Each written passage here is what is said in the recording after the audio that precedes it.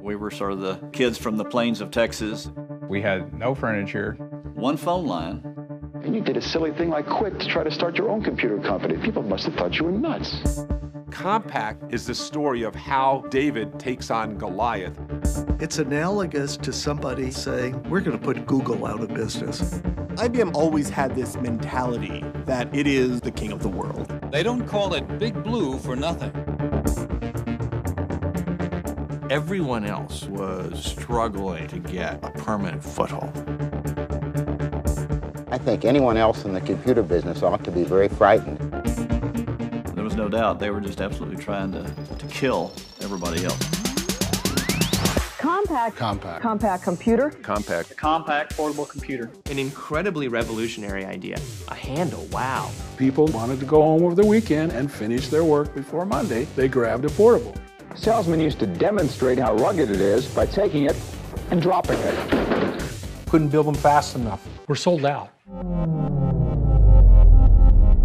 Enjoy it while you can, because IBM's going to have a portable and then it's sayonara. What's IBM going to do to shut you down?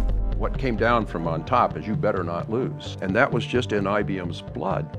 The way you were supposed to deal with IBM, a smile and a handshake in one hand, and a knife to stab them in the back with the other hand.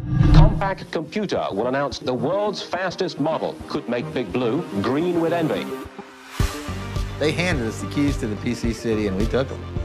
I'd like to tell you about Compaq's new portable 2 computer. Only one company in history has exceeded $1 billion in sales in its first 5 years. The company was Compaq Computer Corporation.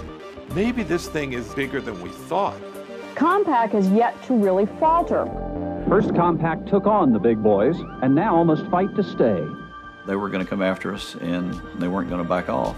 IBM controlled the marketplace.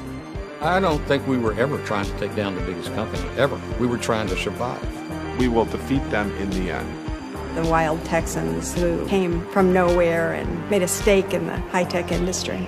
Can you get all the little guys together and beat Goliath? You cannot get to the iPhone without the original Compaq portable.